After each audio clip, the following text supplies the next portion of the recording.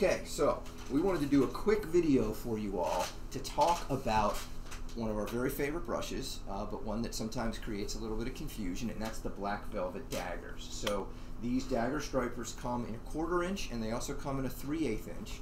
And when you get the black velvet dagger in the mail, you're probably going to get it one of a couple of ways. You may get it in this poly bag, and that's fine. Or you may get it in one of these plastic tubes, and that's fine. And in fact, you might even get it with a sticker on it that sent you here that said, come to this website. So thank you for following that, because we wanted to show you.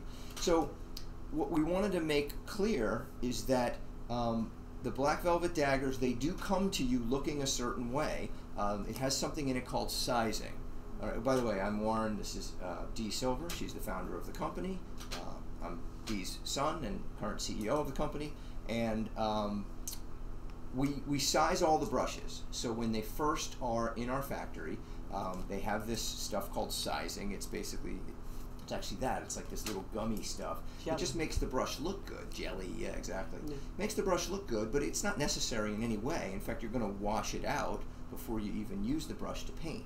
So whether it has the sizing in it or whether it does not have the sizing in it, that doesn't mean there's anything wrong with the brush, okay? So that's the first thing. And you certainly don't need to resize a brush. We do that here because it's our business, but when we paint, we don't actually resize brushes, because then you just have to wash it out again, right? Mm-hmm. Okay. And then I think the biggest question, Mom, that people get is when their brushes look like this, whether it's when they first arrive or when they've used it, a lot of folks think there's something wrong with the brush. This looks like the hairs are not cut right. It looks like it's all fluffy, and this isn't, you know, they think of a dagger, or sometimes people call it a sword, and they think that this is what it should always look like.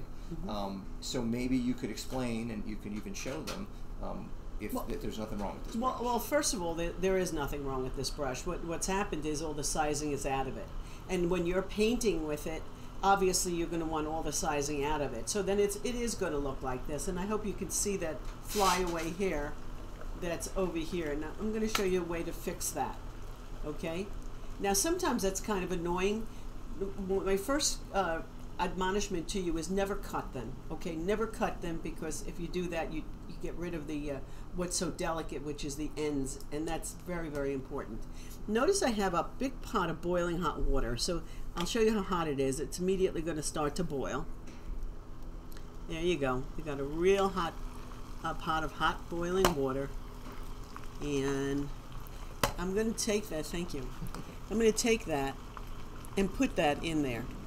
Put the brush, the dagger striper, in here, and we're going to relax the hair. We're going to relax the hair. I'm sorry, you're right. We're going to relax the hair. Now notice it comes right back into its original point. Nice full. Do another one. Do another one. I'll do another one. I'll do another fluffy brush. Another fluffy brush. Here you go. Here it is.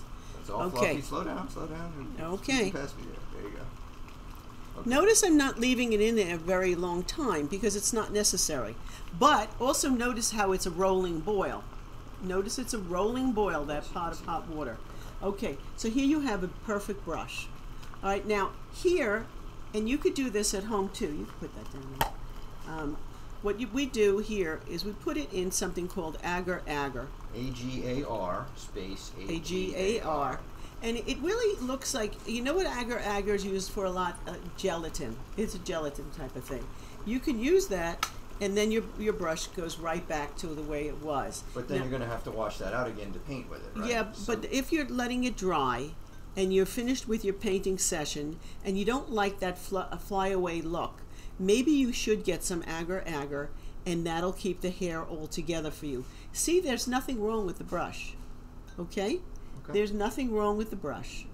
You see another that? one. I'm going to do one more. One more. Then we'll let everybody go. One more. Why not? We're going to do that. We're going to put that in there. So literally just a second or two. You just wet the brush. Never ever leave the brush in water any length of time. I dipped it, and that's it. Notice it came right back. It relaxes it, puts it down to the tip, and it's just perfect. There you go. So if it does come to you, we know that things get knocked around in the mail. That's just the way it is. Yep. So our biggest concern was we don't want you to think that there's something wrong with the brush, because daggers are unique, and you know that sizing can get knocked around, whether it's in the tube or whether it's in the poly bag, or however it comes to you, even if it's in a set package potentially. We just want you all to know that once you wet it, particularly in some warm water, like this, Hot water. really hot water, exactly, that it's going to be fine. All right? All right. All right, well, happy painting. Thanks, everybody. Thank you.